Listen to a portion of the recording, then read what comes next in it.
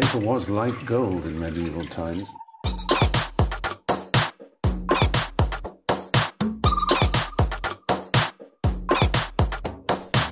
Oh, not tobacco. Sugar. That everything we thought we knew about the world might turn out to be completely wrong.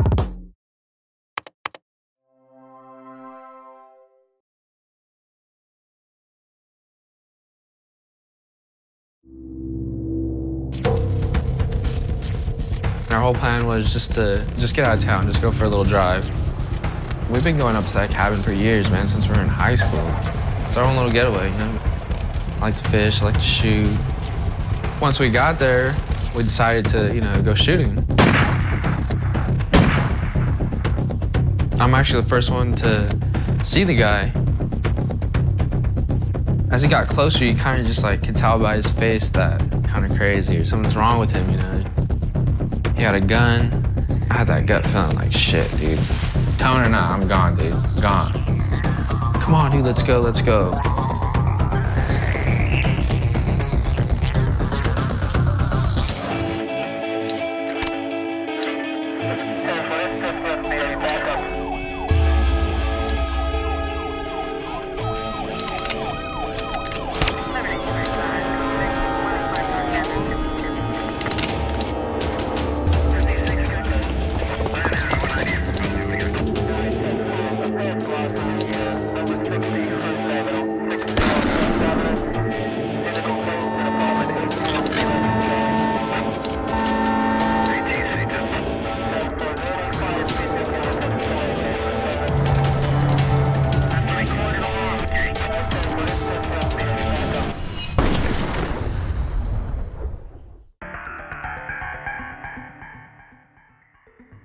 Bakersfield, California resident Jon Perez prepares for an annual summer guys' weekend with his two lifelong friends.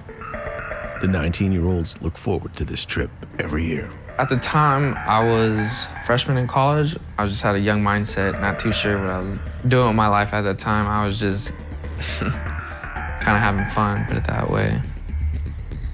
I was very young, man, very immature. I mean, all three of us were very immature, just kind of doing immature things. It's tradition for Jon and his friends to go to this cabin every summer after the school year to spend a few days doing target practice, relaxing and enjoying the solitude of the deep, remote woods. We've been going up to that cabin for years, man, since we were in high school. And we would actually ditch school to go up there, and we'd have parties up there, man. It's our own little getaway, you know? I loved it. I mean, I'm an outdoor person, you know? I like to fish, I like to shoot, I like to be in the water, you know? And our whole plan was just to get out of town, just go for a little drive. Jon gets a call right before they leave that almost stops the trip before it even happens. I was the one that drove us up there. I just started a part-time job. I remember they called me in that day. They had asked if I wanted to work that day. And I was like, he was like, you think you can come in? I was like, I'm busy. I had family problem. I had family, something going on. And Jon deftly avoids taking the shift at work. His friends are relieved, and they continue to pack up the truck and head out to the private family cabin. The family, they own a bunch of land out there. The place we went to is about, what, 15 miles out, almost a 10-minute drive, and it's all rugged terrain. It's all uphill, rocks. You need off-road vehicles, four-wheel drive, of course, to get up to where we got to. It's all trees and hills, man. Just trees, hills, dirt, rocks. It is a mountainous area. You have steep cliffs, you have rocky terrain. It's pretty much on the edge. It butts up from forest to desert. Extremely hot and very difficult terrain to traverse. To get through this is dangerous. You're looking at not only extreme heats in the summertime, but you have rattlesnakes. You could fall, twist an ankle, whatever. It's not easy to get in there, it's not easy to get out.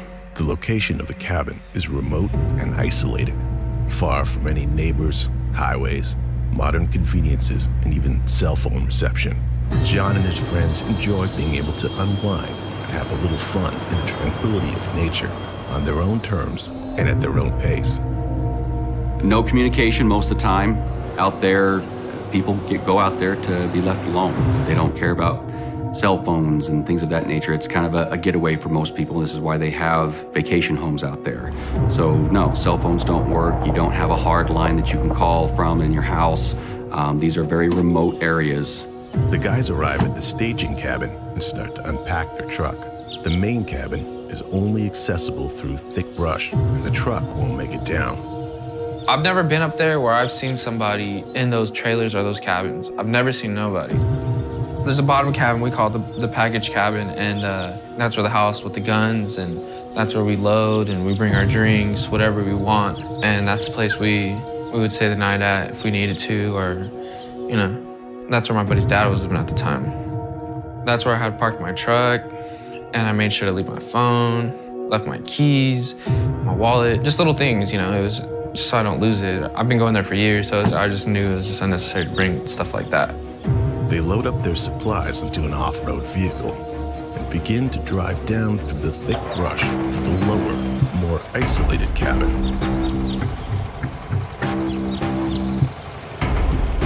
From there, it's a dirt road. We get to a peak of a hill, and there's a gate. You know, we have to unlock it.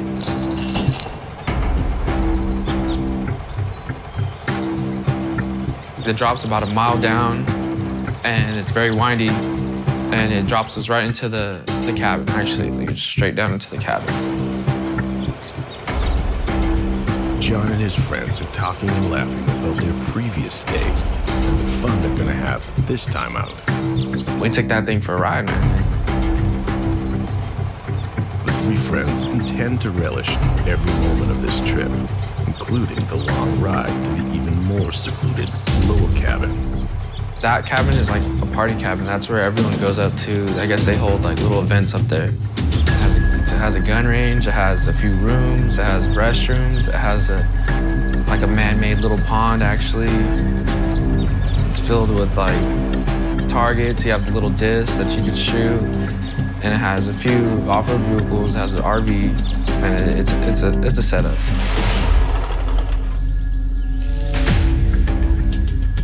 Once we got there, we decided to, you know, go shooting. My buddy Will had just got a gun, a new rifle, a new .22 set up, had a dot on it, red dot sight. It was beautiful.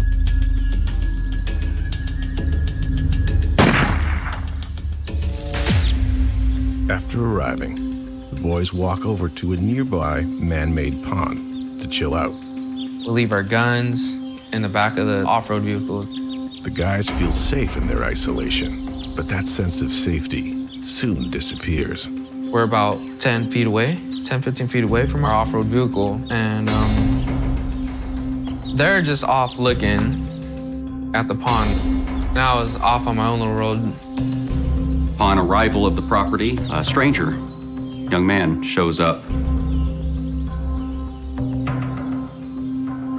I'm actually the first one to see the guy, and I kind of just like looked. I was like, okay, that has to be like his family or something. Like, Jon alerts his friends to the uninvited visitor. I think these individuals, when they ran into this person, there would obviously be some red flags going off. They would probably try and, if they had to, talk to this person and try and get themselves out of that situation.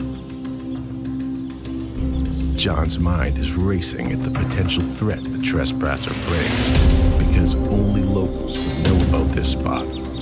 Where did he come from? How long has he been there? Jon's fears heighten because he knows it would take a motivated outdoorsman to find this place. The only people I know that can probably get to that spot is people that know the area. I didn't think nobody in this world could find this place. Nobody. And our whole plan was just to get out of town, just go for a little drive. The place we went to is about 15 miles out. The family, they own a bunch of land out there. We've been going up to that cabin for years, man, since we were in high school. And we would actually ditch school to go up there, and we would have parties up there, man. I loved it. I mean, I'm an outdoor person, you know. I like to fish, I like to shoot. So you need off-road vehicles, four-wheel drive, of course, to get up to where we got to. It's our own little getaway, you know. It is a mountainous area. You have steep cliffs, you have rocky terrain. It's pretty much on the edge. It butts up from forest to desert. Very difficult terrain to traverse. To get through this is dangerous. You're looking at not only extreme heats in the summertime, but you have rattlesnakes. You could fall, twist an ankle, whatever. It's not easy to get in there, it's not easy to get out. No communication most of the time. It's kind of a getaway for most people. This is why they have vacation homes out there. That cabin is like a party cabin. That's where everyone goes. It has a gun range, it has a few rooms, it has like a man-made little pond, actually. I've never been up there where I've seen somebody in those trailers or those cabins. I've never seen nobody. Upon arrival of the property, a stranger, young man, shows up. I'm actually the first one to see the guy. Jon has never seen this person before in his life and is leery as the stranger approaches the group. They expected that they were alone. They show up at their family cabin. I mean, how many times have they done that over and over again? People hunt out there all the time, and this was just going to be one of their weekends, you know, having fun. And then they're met on their property by this stranger. I was the one that told him, I was like, Will, there's somebody here. I was like, is that like your family or something? Like one of your uncles or something? And he looked and he was like, he came closer and closer and he's like, nah, dude, I don't know who that is. Each of the friends are suspicious because they don't know where the trespasser is coming from, what he wants, what his intentions are. I had that gut feeling like, shit, dude. It don't feel too good. Like, my first instinct was just kind of stuck. I was just thinking of like many things, like it's not your family. Maybe he's just from the area. And he's on the property. They believe that he came from the cabin. He looked like he was hunted. Dressed in green. He had a corduroy hat. He had a gun. He actually had a shotgun, sawed off, and then he had his .22 on his back. When these individuals ran into this armed person, really they'd have to stay calm. They would have to try and work through it. Their survival skills would be kicking in there. As he got closer, you know, I looked more and he had a knife hanging out like his sleeve. He looked like he was ready for something, to get into something. As he got closer, you kind of just like could tell by his face that, like that kind of a person that's just like kind of crazy or something's wrong with him, you know. The guy approached us and he told him, what are you guys doing on my property? And the three young men said, well, no, this is actually our property. You're trespassing. And he's like, what are you guys talking about? It's a naval base. This is an abandoned naval base. And we stood for a second, looked at each other, and that's when my buddy goes, nah, man, you're trespassing. You're on my property. You need to leave. And that's when it went downhill from there. It's just, the argument got more aggressive. The moment the stranger tells them this is a naval base and they were on his land, puts the three friends on high alert. Jon realizes there is something wrong with this person. I can tell that he looked very scared himself, like he was like getting very defensive. Because we're like, dude, you got to get out of here. Like, you need to leave. This is private property. You're trespassing is what he's doing. And he was already like, kind of like prancing back and forth, kind of like thinking of what he was gonna do.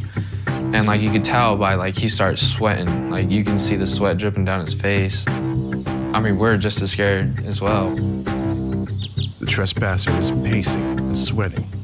He's making false statements, making Jon believe he's unstable and possibly dangerous. He fears things will only get worse. Jon discreetly walks away from the group, hoping to get away to safety. While they're arguing, I had enough already, man. I was like, you know what? I'm just gonna walk that way.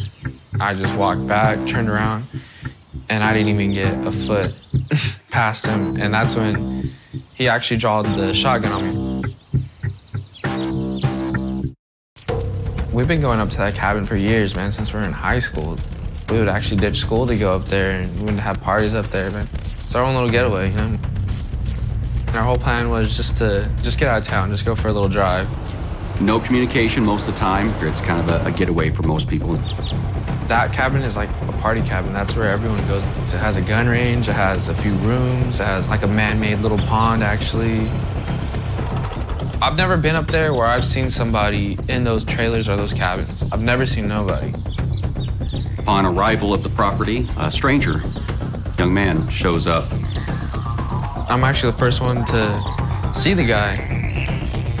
As he got closer, you kind of just like could tell by his face that I'm like that kind of a person. It's just like kind of crazy or something's wrong with him, you know. He actually had a shotgun, sawed off, and then he had his 22 on his back. We stood for a second, looked at each other, and that's when my buddy goes, "You're on my property. You need to leave." And that's when it went downhill from there.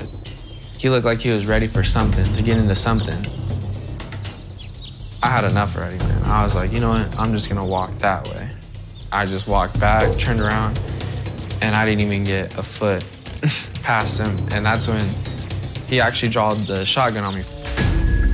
My first instinct was to just drop it, hit the ground, man. And I was just like, dude, like, what are you doing? Like, he was not even 10 feet, 5 feet away from me. Kind of like, not in front of my face, but enough to kill me one shot. He's like, "You're not leaving." He's like, get up, you know, telling me to get up. And I was just like, put the gun down. And I remember my buddies were like, "What are you doing?" Like, put the gun down, put the gun down. And like, I look and I just see them, like, you could just tell by their facial expression that they're just like, this is really happening right now. The situation is escalating. Jon sees the trespasser getting more and more anxious and agitated. He's worried for all of their safety. I don't know what I was doing. I was just like scared for my life, in other words. I was shaking, man. Jon feels vulnerable and exposed with no place to run for cover. We're still like right by the cabin, so it was pretty steady ground. And all three of us were literally right next to each other. A shotgun is a extremely deadly weapon. Depending on the ammo you have in there, you don't have to be very accurate, and it can pretty much put those three young men down rather quickly. So trying to run for it, trying to rush him, anything like that, could have ultimately, they wouldn't have walked away from there. These individuals, even though they had weapons on their quads, the suspect in this case definitely had the jump on them. He had his guns at the ready, and they would have been at a disadvantage had they chose to go and try and retrieve their own firearms. My mind at the time was just too shocked to think about anything. Like, there's no doubt in my mind, I thought we were gonna die for sure, man. I didn't say a word. The only time I would really say stuff is when he would draw the gun on us, or he would go into, I'm gonna kill myself. There was a point in time where he was like, I'm gonna just kill myself. Like, no, like, we're just arguing, like, no, dude, like, you don't have to do that. Like, you don't have to do that. Like, just go on your way, and we'll go on our way. Like, just go. And we kept arguing back and forth outside.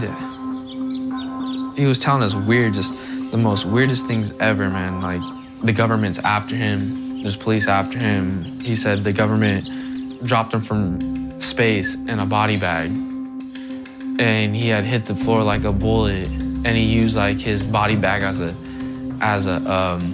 parachute. Yeah, it's just like, what?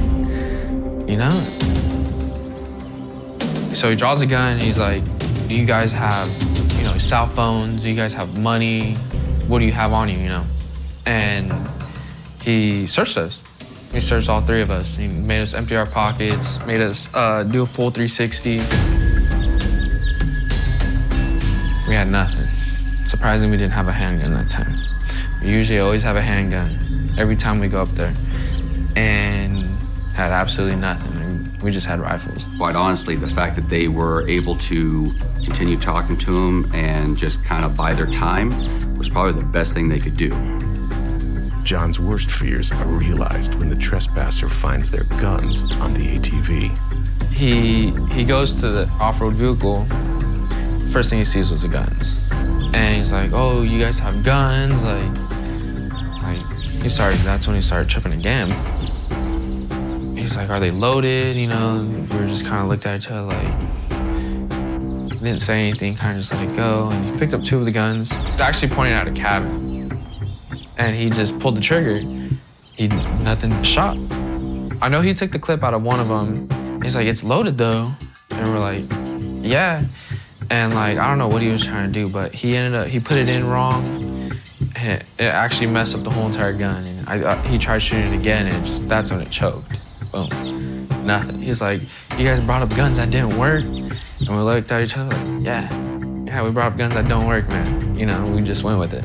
You know, you don't expect someone to be out there in the middle of nowhere on your property, you know, pointing your gun at you. My buddy's like, just came up with the lie instantly.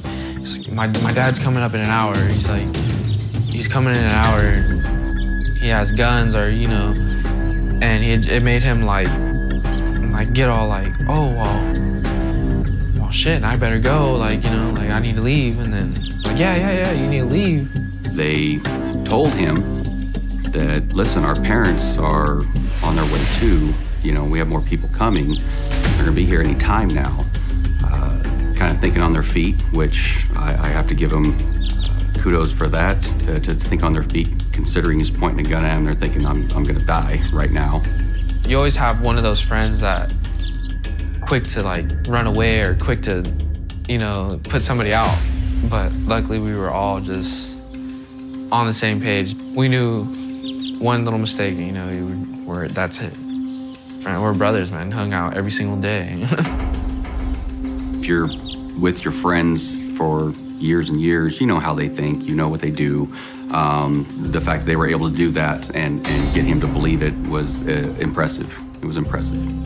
Jon believes they've convinced the trespasser to leave and feels a sense of relief. But that won't last long. The gunman orders each of them into the cabin at gunpoint. It's like, well, before I leave, I'm gonna put you guys in a room one by one. And that's, my heart dropped again, man. We've been going up to that cabin for years, man, since we were in high school. We would actually ditch school to go up there, and we would have parties up there, man. That cabin is like a party cabin. That's where everyone goes. It has a gun range, it has a few rooms. It's our own little getaway, you know? I've never been up there where I've seen somebody in those trailers or those cabins. I've never seen nobody. Upon arrival of the property, a stranger, young man, shows up. I'm actually the first one to see the guy. As he got closer, you kind of just like can tell by his face that kind of crazy or something's wrong with him, you know? He had a gun. He looked like he was ready for something.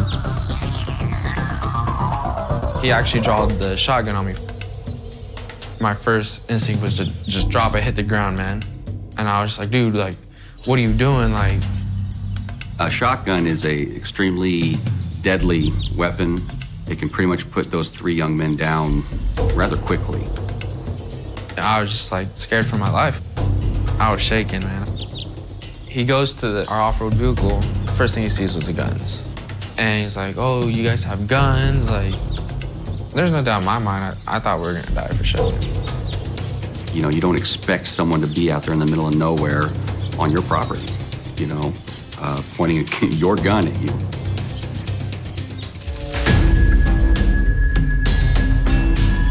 We were locked in the middle room next to the storage. And it was a very small room, you know. It just had the bunk beds and the restroom. He had trash bags full of things.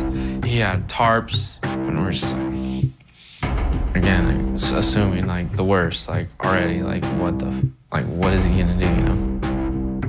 Being in a remote area, as a hostage specifically, does not bode well for those individuals just because there is no quick police response in most cases. And he's like, I'm gonna get some things ready. Told my buddy to grab the trash bags full of stuff. The bags contain food, drinks, ammunition, and propane tanks. The guys suspect that the trespasser has been staying there for some time. Jon is deeply concerned that the trespasser could have planned and knows they need to get out. He So we give him the bags, he takes them, he walks outside, closes the door, and we instantly just start looking around like, what does he have in here? Like, what the hell? Like, what do you know? And we didn't find nothing. Comes back to the room, and he starts telling us stories. That's when he started telling us stories, like saying he's tired of being raped. Very awkward things, like, what? You know, like, what are you talking about, man? I think any hostage situation like this goes right into survival skills, and any kind of conversation where you think it's going to advance your chance of being released or not harmed, I think is a good thing. It looked like he was talking to like a soda bottle or something, man. He was just in and out of the one room. He would come in and out, and I think part of that was also they were telling him, you know, our parents are going to be here any time now, and so he's expecting other people to show up. So I don't think he didn't want to get caught off guard.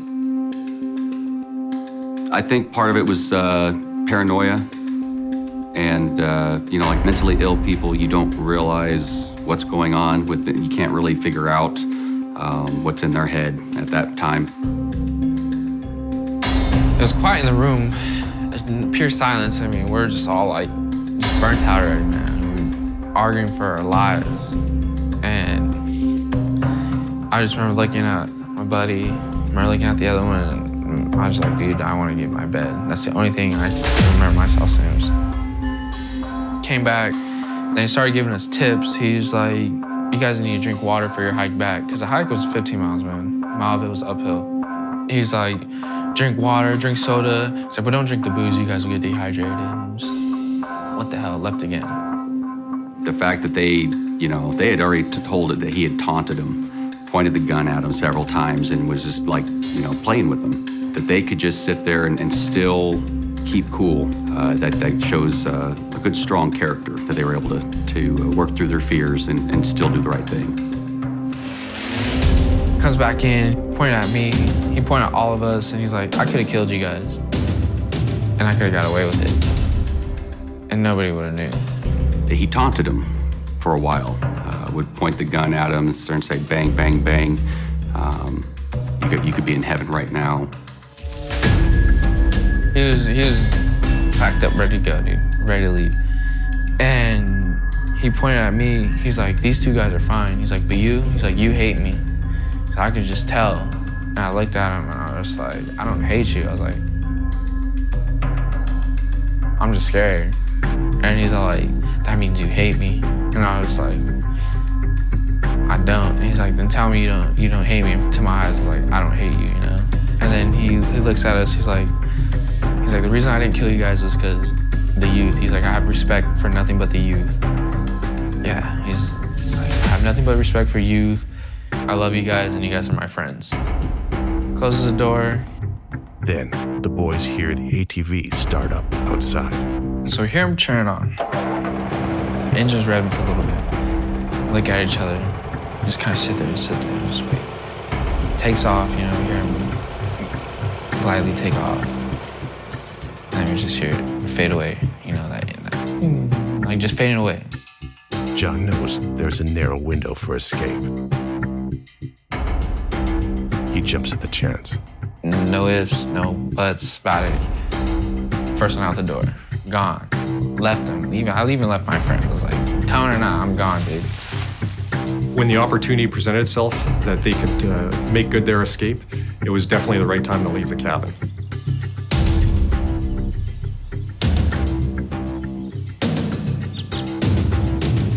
First thoughts, boom, hit the creek bed. Just sat there, kind of like kneeled a little bit, like waited for my buddies to come. One of my buddies was looking for like some type of weapon, got a knife, and me and my other buddy were ready in the creek bed by the time. Like, come on, dude, let's go, let's go. They waited until that moment where they felt they could try and get away. For this specific situation, yes, they made the right gamble. You never know with unstable individuals. They're unpredictable, and so it really is something that you just don't know what the outcome's going to be. The stranger returns to the cabin and sees that the boys have fled. We walked the creek bed, but it was already late. It was almost, 7, almost 8 o'clock. You could tell the sun was going down now. We're in the creek bed, and we see him from a top trail. He was heading towards another cabin, and we instantly basically hid. That cabin is like a party cabin. That's where everyone goes. It has a gun range, it has a few rooms. It's our own little getaway, you know? Upon arrival of the property, a stranger, young man, shows up. As he got closer, you kind of just like could tell by his face that kind of crazy or something's wrong with him, you know? He had a gun. He looked like he was ready for something. He actually drawed the shotgun on me. A shotgun can pretty much put those 3 young men down rather quickly. I was just like scared for my life. I was shaking, man. He goes to our off-road vehicle. First thing he sees was the guns. And he's like, oh, you guys have guns? Like, there's no doubt in my mind, I thought we were gonna die for sure. You know, you don't expect someone to be out there in the middle of nowhere on your property, you know, pointing your gun at you. We were locked in the middle room next to the storage. And it was a very small room, you know. He had trash bags full of things. Like, what is he gonna do, you know? He taunted him for a while, point the gun at him. When the opportunity presented itself that they could make good their escape, it was definitely the right time to leave the cabin. For this specific situation, yes, they made the right gamble. You never know with unstable individuals. They're unpredictable. These hostages had a difficult decision to make, escape or get taken hostage again, and I think they made the right decision by taking that leap of faith. They could use the forest to their advantage. As hard as it is to navigate through it, it would make it just as hard for somebody to track them through the forest.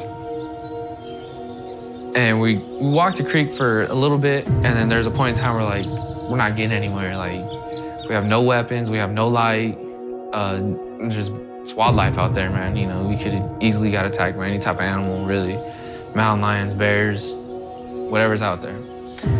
And we all agreed to walk the main road.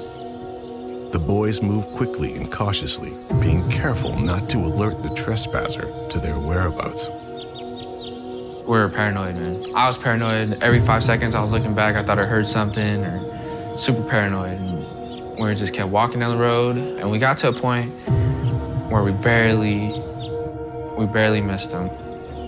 The stranger closes in, and the friends know they are close to being caught, and maybe even killed. Their only option to escape is to jump off a dangerous mountain cliff and hope they survive the fall. It doesn't take them long to decide what to do.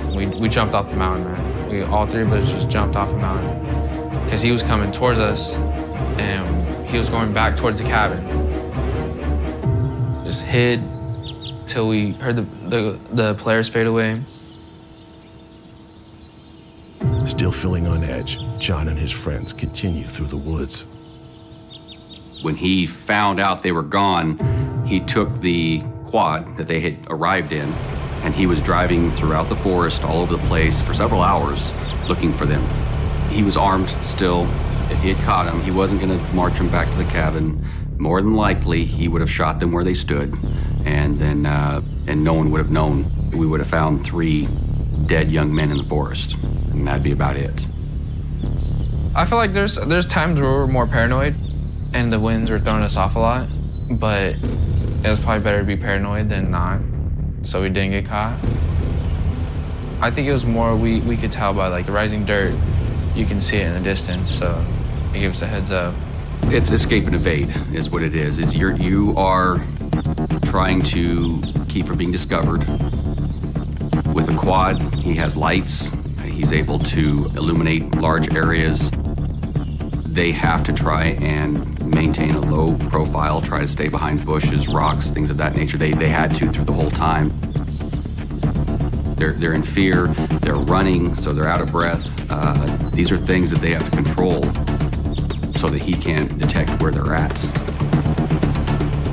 The stranger continues his unrelenting search through the evening on the ATV, driving up and down dirt roads, desperate to find the 3 friends.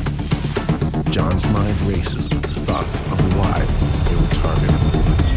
Somehow we went unseen, but we had a perfect view of him. And to me, he looked like, that was the last time I seen him. He looked like he had the face of like he was on a mission to do something, like he was going back to that cabin. So looked like he was going back to kill us. Like, he had that face, and we just all looked at each other, sat there for a minute. Like, dude, let's go. Let's just go.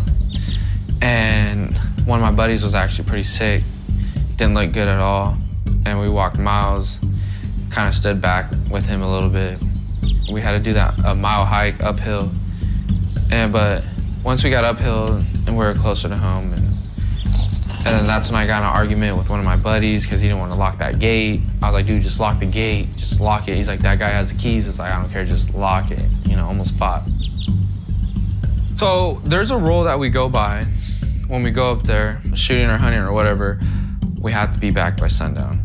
No ifs and buts about it, you know, and we never went against that rule. We always listened, and sun was already down by the time where we started walking up. One of the parents of the 3 young men, I guess, didn't get a phone call from him, and so he was coming up to check on him, and they happened to run into him on this dirt road. The father is relieved to see them, but angry that they didn't report back and call when they were supposed to. It was a dad, and he just instantly chewed our asses out right then and there. Not knowing what was going on, just chewed our asses out. And then my buddy broke down, and that's when he was just like, we just got a shotgun pointing at our heads for 2 hours straight. And my buddy's dad just kind of like looked, and he's like, wait, what? Finally safe, they call the police to report the trespasser, which sets off a statewide manhunt. Boom, first thing he did was call the cops. So once the police have established this individual's identity, it put the pressure on the police agency to really get that individual in custody as fast as possible.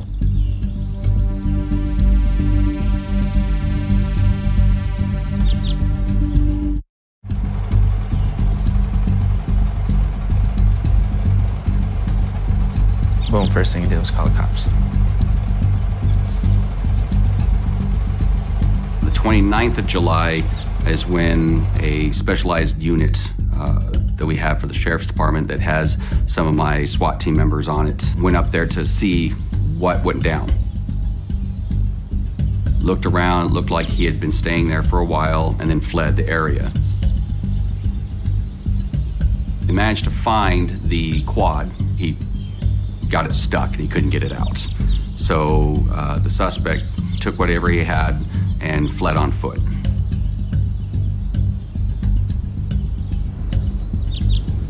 Based on the terrain and everything, could not track him, and that was it. That's where the search stopped at that point, because we didn't have any other clues of where to go. On the 29th of July, we get a call from the wife of a retired dentist from Tehachapi. He had went to their vacation home to work on water lines and whatever, just cleaning up on the property, because it's such a remote place, and they found the retired dentist dead. So they called the Sheriff's Department. We find this information out. We managed to find, just outside the property, there was a draw where we had found a boot print.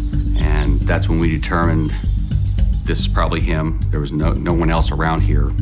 And the search started from there. Once the dentist is murdered, that really puts a lot of pressure on the police now to find this individual and arrest this individual, because they do know he's willing and able to commit murder, and that they want to stop that and bring this to a resolution as quick as possible. We tracked the boot prints and would find caches.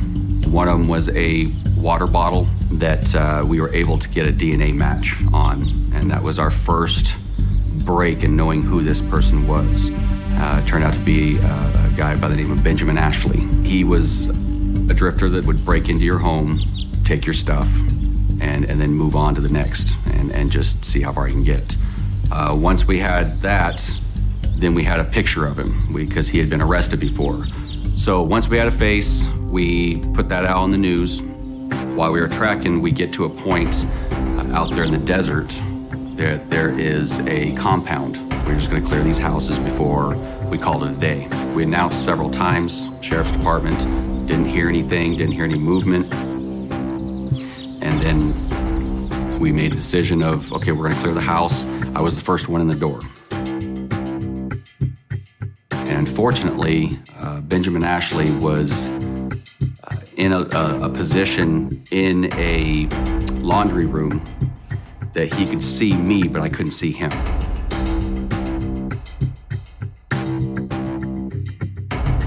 One moment I'm up, I heard a gunshot.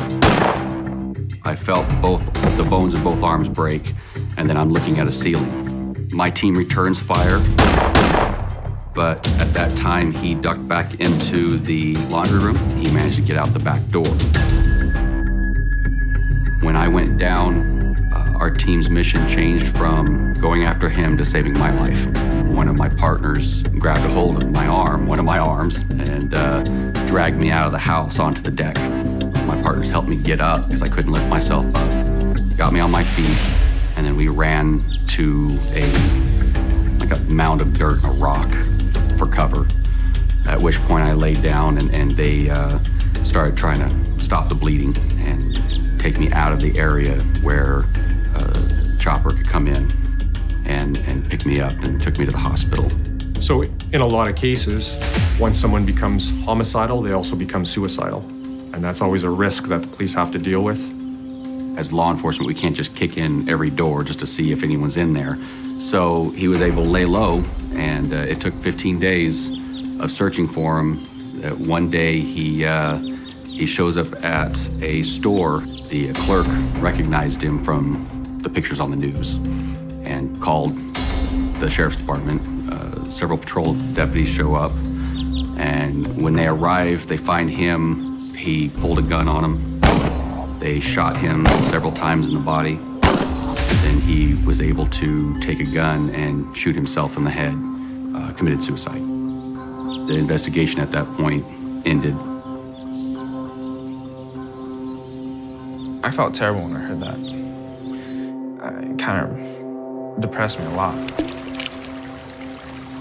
It's a terrible feeling, knowing somebody died that we probably could have prevented. But we're so, concerned about our lives at that time. I had no idea that was gonna happen. I learned to be aware, It really, it was a crazy way to get brought into this world, I was still young, like I said, barely graduated, and just, not prepared for the worst, but be ready, because you don't know. You never know what's gonna happen.